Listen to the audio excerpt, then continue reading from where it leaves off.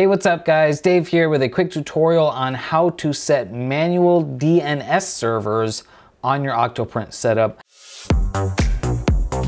Dave, build stuff! This is kind of a niche thing. Probably there's gonna be like 4 people ever that need to do this, but I was one of them, and there's not clear documentation on how to do this in Linux in general, but particularly with the distro that Octoprint, Octopi is based on. It's kind of tricky. It took me a little while to figure it out. So first of all, how do you know if you need to set manual DNS servers? Well, let me run a quick scenario. I used to have my printer set up at a shop where, for whatever reason, the way the network was configured, it was an old server, an old router or something. When you plugged in a new device, the router would give out IP addresses, but it would not assign DNS servers. It wouldn't assign itself as a DNS server. I don't know why. I don't know, it was old hardware. It wasn't my network setup, so I can't take the blame for it working funkily. Funkily, I just made that word up. So one way you can tell this is the case, if you open up a command prompt, use the ping command and ping yahoo.com. And of course it's gonna work here because I have DNS servers. You see I get replies and I get an IP address. But if you ping a domain name and you don't get a reply, then try pinging an IP address that you know. And well, since I have this IP address here, I can just use that. But if you don't have DNS servers, then you have to use another device to look up an IP address, or maybe just know one.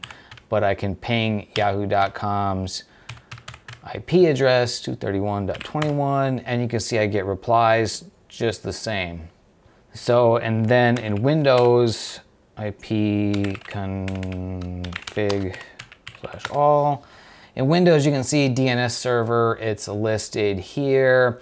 The DNS server is the address of my router. That's pretty typical for your home consumer network router, whatever. So your DNS server and your DHCP server are gonna be the same. That's normal. But if your DNS server is not working, like was in my case, and you need to set a manual one, you can use Google's free public DNS servers, 8.8.8.8. Okay, so here I'm using Putty to get to my Raspberry Pi because I'm in Windows. And I changed the host name of my Raspberry Pi to V0Pi instead of Octopi because I have 2 printers. And my login password, 0. Okay, so now here we are in the Raspberry Pi, in the Octopi, and to see my network configuration, do ifconfig, ifconfig, I spelled that right? Okay, so ifconfig is like ipconfig in Linux, but this only tells me my IP address, not my DNS servers. For that, we use resolvconf, resolvconf-l, resolvconf-l, and here we can see my name server as the DNS servers. And so again, you can see it's the same IP address as my router. Now, when I was having this issue that I described, this would be blank. I would not have a name server, or it would be the, what's it, the default, that default IP address. You get 168 IP address or something like that. That's one of those ones that doesn't work, but networks automatically assign. I don't know what it is. You know what I'm talking about. Okay, so this is where it's gonna throw you into a problem, because if you Google how to manually set a DNS server in a Linux, you'll get instructions like these all over the internet. Open the resolvconf file with an editor and make the changes. So that would be sudo nano /etc/resolve.conf.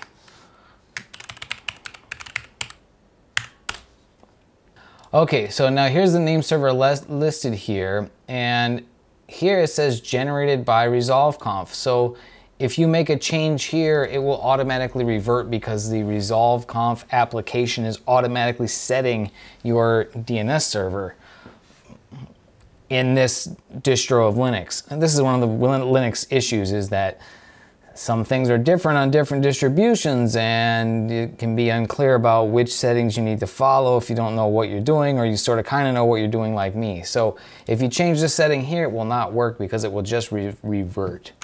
So exit. So what you have to do, it turns out, is just edit a different file. And that is sudo nano /etc/dhcpcd.conf.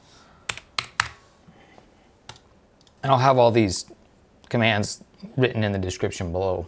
This configuration file is used by the resolvconf application to set your networking stuff up. That's my understanding of how it works.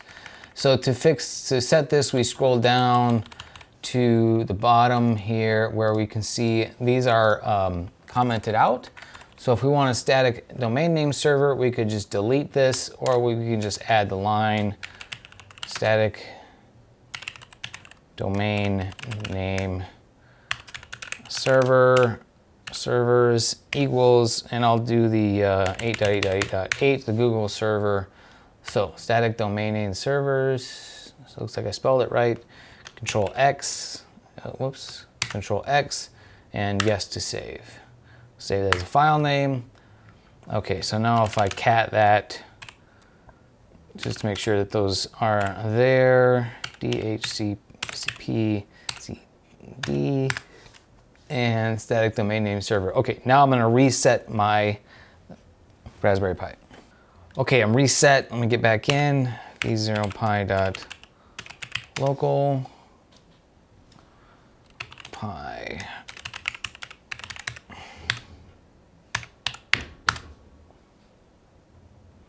Okay, so now I'm back in, and I'll do resolvconf-l, and now you can see my name server is now set to what I want it to be, and I can test that that's working by pinging yahoo.com, and there we go. We get a reply, gets the address, and that's it. So there you go, guys. Hopefully this was helpful for you. There's probably, like I said, there's probably like 4 of you out there that need this, but if you do need this, it will be very helpful because this would have saved me a lot of time. It took me a while to figure this out.